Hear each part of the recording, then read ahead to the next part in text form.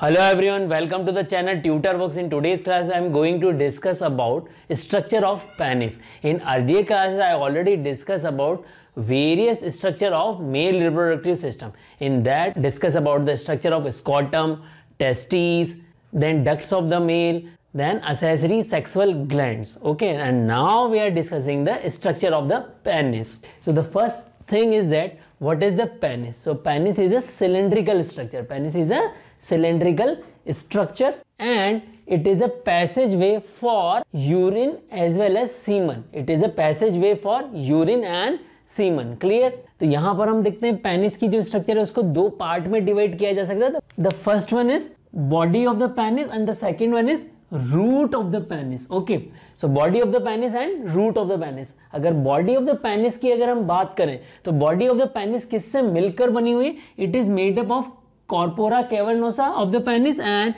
Corpus Spongiosum of penis. Okay, so यहाँ पर आप देखिए Carpora Cavernosa क्या है और Corpus Spongiosum क्या है. Carpora Cavernosa को अगर हम देखते हैं तो यहाँ पर देखिए ब्लू कलर वाली जो structure it is known as a Carpora Cavernosa. Particularly these are two cylindrical masses. Carpora Cavernosa are two cylindrical masses. Okay, these are two cylindrical masses and basically they are found at the dorsolateral end. So they are found at the dorsolaterally. And then if you are looking about the corpus spongiosum, corpus spongiosum को हम देखते हैं तो corpus spongiosum, this is the green color structure is known as a corpus spongiosum. So corpus spongiosum जो है, so it is a smaller mass than Corpus cavernosa and we found it in the mid-ventral area. So corpus spongiosum distal at the distal end. Corpus spongiosum को आप देखिए यहाँ पर और distal end में, यहाँ से अगर distal end में अगर हम देखेंगे तो distal end में ये जो क्या हो जाता है, enlarge हो जाता है and this enlarged portion, जो enlarged portion हुआ है, this is known as a glans penis. This is known as a glans penis. So ये corpus spongiosum क्या हो रहा है at the distal end में क्या हो रहा है, ये एनलार्ज हो रहा है. ओके, एंड एनलार्ज होकर क्या बना रहा है, ग्लांस पेनिस बना रहा है, ग्लांस पेनिस बना रहा है. बट अगर हम ग्लांस पेनिस को देखें तो इसके जो मार्जिन है, this marginal area, this area particularly this area is known as a corona. So glans penis का जो मार्जिन एरिया है, margin area is known as a corona.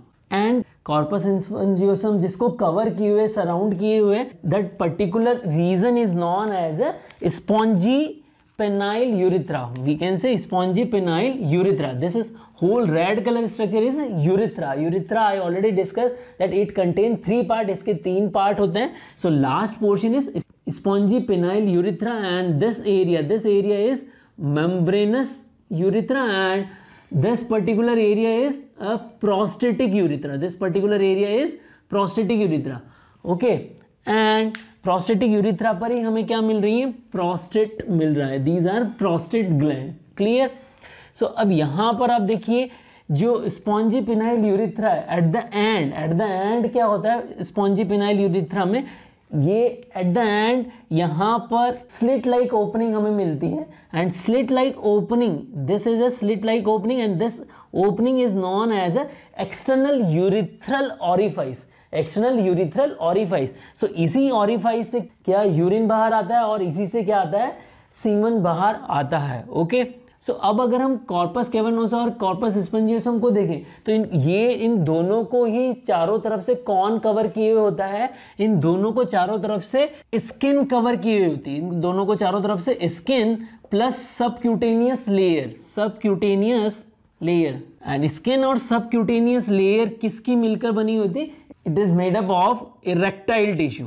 And erectile tissue, particularly erectile tissue, it is surrounded by smooth muscle as well as in erectile tissue. In erectile tissue we found some blood sinuses. Just look at here. यहाँ पर आप देखिए, यहाँ पर कुछ हमें blood sinuses यहाँ पर हमें मिल जाएंगे. So these are what? Blood sinus. ये क्या है? Blood साइनसेस हमें मिल जाएंगे। So this is what a blood sinuses. सो अगर हम कॉर्पोरा कैवर्नोसा को देखो तो यहीं पर आप देखिए हमें इरेक्टाइल टिश्यू मिल जाएंगे। तो यहाँ पर देखिए ये हमारे पास में क्या होगा, erectile tissue. These are what a erectile tissue as well as erectile tissue को और क्या कवर किए हुए होता है, इरेक्टाइल टिश्यू को कुछ एंडोथेलियल लेयर कवर किए हुए होती है, साथ ही साथ में यहाँ स्मूथ मसल मिल रही है और इलास्टिक टिश्यू भी यहाँ पर मिलेंगे। तो endothelial lining as well as यहाँ पर हमें क्या मिल जाएंगे, इलास्टिक टिश्यू।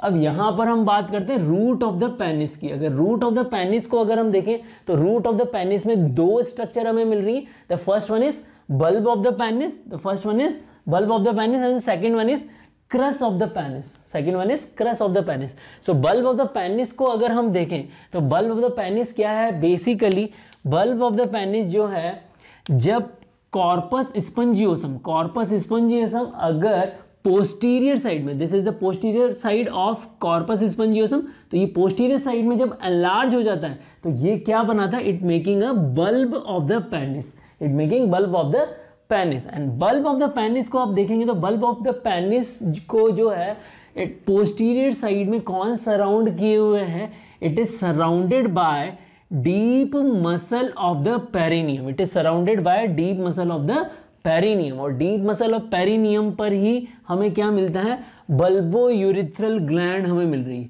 क्या मिल रहा है, बल्बोयूरिथ्रल ग्लैंड हमें मिल रही है। अगर आप यहाँ पर बल्ब ऑफ द पेनिस को देखेंगे तो बल्ब ऑफ द पेनिस में हमें कुछ मसल्स मिलेंगी।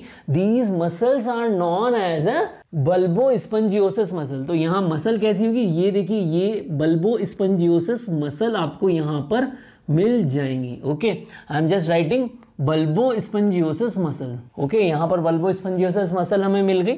और बल्बोस्पंजियोसिस मसल क्या करेंगे, ये इजैकुलेशन में हेल्प करेगी, क्योंकि बल्बोस्पंजियोसिस मसल जो होंगी वो क्या करेगी, कॉन्ट्रैक्शन होगा उनमें, तो कॉन्ट्रैक्शन की वजह से इजैकुलेशन में हेल्प मिलेगी। ओके, नाउ अब अगर हम देखें सेकंड पार्ट हमारा क्या है, क्रस ऑफ द पेनिस।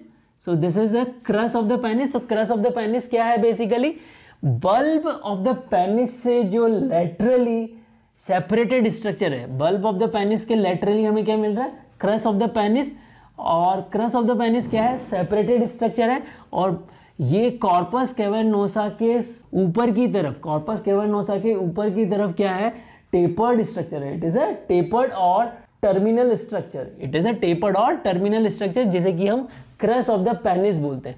अब क्रस ऑफ द पेनिस पर भी हमें क्या मिलती है, कुछ मसल्स मिलती हैं। So these are various muscle on the cross of the penis. यहाँ क्रस ऑफ द पेनिस पर हमें कुछ मसल्स मिलेंगी। These muscles are known as a इश्कियोकेवर्नोसस muscles. Clear, तो यहाँ इश्कियोकेवर्नोसस मसल मिलेंगे और इश्कियोकेवर्नोसस मसल्स भी क्या करती हैं, इजैकुलेशन में हेल्प करती हैं। देन अगर हम देखें तो पेनिस के अगर स्ट्रक्चर को देखेंगे तो पेनिस जो है पर्टिकुलरली हैंगिंग स्ट्रक्चर है, हैंग किए होता है, ह्यूमन बॉडी से हैंग किए हुए होता है।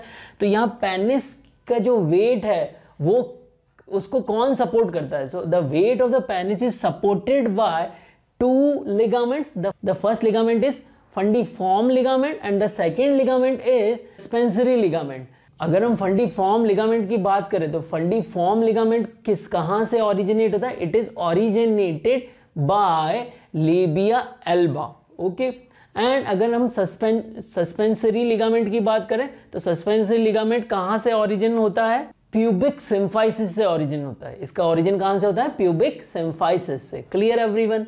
अब यहाँ पर एक चीज और देखिए, जो ग्लांस पेनिस है उसको कवर किए हुए कुछ स्किन रहती है और वो स्किन जो है होती है वो क्या होती है, लूजली फिट होती है। वो स्किन कैसी होती है, लूजली फिट स्किन होती है and that skin is known as a prepuce. इस स्किन को हम क्या बोलते हैं, प्रिप्यूस और फोर स्किन। क्लियर। सो यहाँ पर पेनिस की एनाटॉमिकल स्ट्रक्चर कंप्लीट होती है।